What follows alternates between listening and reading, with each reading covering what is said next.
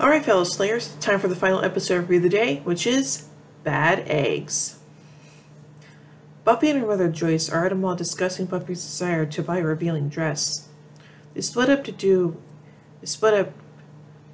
each do an important errand before the mall closes. On her way to the store, Buffy sees a guy wearing a cowboy hat romancing a girl, but also notices he has no reflection in a nearby mirror. She follows him upstairs, scares the girl off, and fights with him until he runs away. Buffy returns to her mom, but forgot about her errand, frustrating her mother, who then gives Buffy a lecture on responsibility. Joyce thinks Buffy only thinks about boys and clothes. A chagrined Buffy tells her mom that she also thinks about saving the world from vampires, which causes her mother to sigh with exasperation. The next day, Cordelia and Xander are making out in a closet, fighting all the while. Xander says it will work better if she doesn't talk, and she says it will go better if they keep the light off. Each gets offended that the other doesn't want to see or hear them. Cordelia mentions again that she doesn't want anyone to know about their relationship, and their tempers cause them to start to leave. They reach for the doorknob, but decide to go back to making out with each other. They fall to the floor, and Cordelia reaches up to turn the light off. Later that day in health class, the teacher asks the students to list negative consequences of having sex, and Xander and Cordelia list each other's potential faults as consequences without naming names. Finally, Willow gives the intended answer, pregnancy. Mr. Wentworth says that, to learn about parenthood, the students will pair off and each team will take care of an egg as if it is their baby. Xander and Willow enter the library with their eggs. Buffy, who has skipped health class, is had an egg that she will have to take care of as a single mother. She also looks up the cowboys from the previous day, Lyle and Tichter Gorge, and suggests Buffy should hunt them with Angel's help. Willow scoffs that there will be a little actual hunting going on in such a scenario, but Buffy says they never slack off their duty to get lost in romance. That night, Buffy and Angel make out in the cemetery instead of hunting. The Gorge brothers watch from the cemetery wall, commenting that Buffy wasn't doing much slaying with Angel. While Buffy is sleeping at her home, her eggs break open. Tentacles emerge and attach themselves to Buffy's face. The next morning when she wakes up, the egg is back to normal, and Buffy is grumpy at breakfast. Back at the library, Giles finds Buffy, Willow, and Xander who have been excused from health class because their teacher did not show. Willow and Buffy are tired and sit down on the stairs, and Xander begins to toss his egg nonchalantly in the air, as worried looks cross Buffy and Willow's faces. He hits the egg and it goes crashing to the ground, but doesn't break.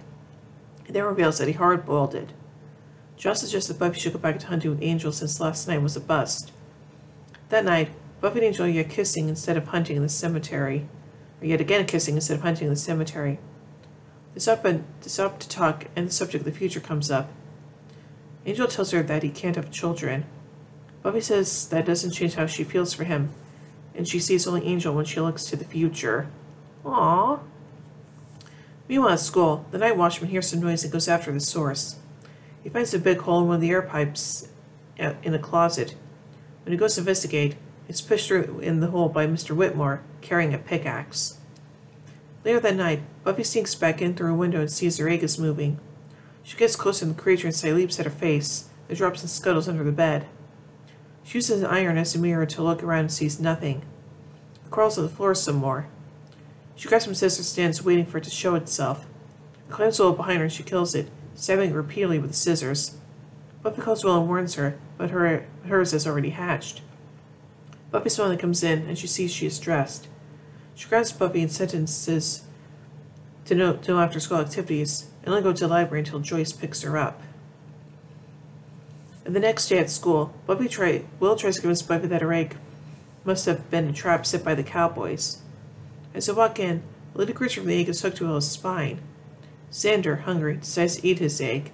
He cracks it open, but when he's about to eat it, he screams as he sees the creature inside. In the science lab, the gang debates dissecting the creatures. Willow volunteers, and moments later, Cordelia's egg wakes up from inside her backpack. She picks up a rod and hits Buffy across the face with it. Willow grabs a microscope and hits Xander. They are thrown into a closet. Willow, Cordelia, and others grab hoes and pickaxes. Mrs. Summers comes to the library to pick up Buffy and finds herself having a conversation with Giles about Buffy and children in general. Sally picks up a creature and puts it on her back, turning her to host as well. The two head down to the basement where they begin their work for their mother Beuzar. where the mother bees are. Buffy and Xander wake up to find 2 eggs by their side. Buffy smashes them and they head to the library in search of Giles. They find that he has been controlled by one of these creatures. Just as they begin to find information, Jonathan cries out in pain in the hall. They rush out only to find him now quiet, having been turned to a host. They follow and find everyone digging and pulling eggs from their mother Beezar. Xander pretends to be a host, while Buffy fends off the gorged vampires. She hits them several times. They throw her into the working pit. Xander follows Cordelia and another guy. As they walk down a tunnel, he smashes the guy's head into a wall. Cordelia stops to swing at him and he ducks. She hits him right on his bump. He screams in pain and then hits her across the face. Lyle follows Buffy into the basement area where the two attract attention to themselves, and Willow gives orders to have them all killed. Everyone attacks them, but Buffy and Lyle manage to fight them off. Tector stumbles through the hole now that he's collected himself and is drawn to the mother creature, who grabs him and sucks him in. Lyle blames Buffy for what happened to his brother and throws her to the ground. Joyce takes a swing at her with a pickaxe, and Buffy quickly dodges, but she's pulled toward the Beezar, managing to grab the pickaxe on the way. She defends the mother creature, all of the workers falling to the ground. Buffy comes up and out of the creature covered in black goo, and Lyle runs off, saying, "It's over." As all the students leave the school, Joss explains that it's a ghastly guess to cover story. Xander tells him to stick with it, promising to fill Giles in on what happened the next day. Buffy finds her mother, who said that Buffy had been in the library as she was instructed. As a result, Buffy's confined to her room as punishment. Later, Buffy is again kissing Angel.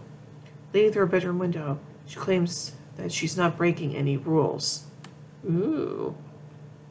So now let's take a look at some continuity surrounding this episode. This episode introduces the Gorge brothers, Lyle and Tector, as minor villains. Tector is Eden. Bilal returns in the episode Homecoming. The physical relationship between Buffy and Angel is intensifying. The villains should have sex in the next episode, Surprise. This episode states for the first time the vampires are sterile and cannot have children. Ironically, this is said by Angel, who will be the one and only vampire to become a father. Angel says to Buffy, "You don't care what happens a year from now? 5 years from now? In a year's time, Angel will leave Buffy, and in 5 years, the Hellmouth and Sunnydale will be destroyed." Buffy pronounces the name Beezar, a dynasty she also displayed in nightmares that will continue in Becoming Part 1, Faith, Hope, and Trick, Potential, Showtime. After these messages, we'll be right back, and Freefall Part 1. This episode contains the first direct reference that Willow is Jewish, although there is a hint with her last name, Rosenberg, though not obligatory. She'll eventually identify as Jewish Wiccan. So now let's take a look at some production notes about this episode. A promotional poster for the comedy drama series Ally McBeal is shown in the mall. Numerous Buffy alumni will appear on the show, with including Armin Shimmerman, Mark Metcalf, and Sarah Hagen. Lyle and Tector Gorge are also the names of 2 brother characters from the Western film The Wild Bunch. Interesting. So now let's take a look at a goof. Jonathan is credited as Johnathan. Whoopsies. So let's take a look at some pop culture references. Santa suggests Willow to teach her egg the dreidel song in reference to the children's Hanukkah song, I Have a Little Dreidel. Buffy mentions having killed her Gigapet, a digital virtual pet toy that needed to be cared for to keep it from dying. Xander tells Giles, I suppose there was sort of Machiavellian ingenuity to your transgression. Philosopher Niccolo Machiavelli argued that to remain in power and be truly effective, a ruler must reject traditional morality and use his power ruthlessly. As a result, the term Machiavellian has come to describe the practice of achieving one's goals by whatever means necessary, whether those means are moral or not. Oh, that's interesting. So overall, I think this episode is kind of unique, and yeah, I like the fact that things are going well between Buffy and Angel, although I think we all know that's not going to last very long, so yeah. So overall, I give the episode Bad Eggs 3 vampire steaks out of 5. Well, anyway, tune in next time as we till the next episode. Surprise! So, until then, here endeth the lesson.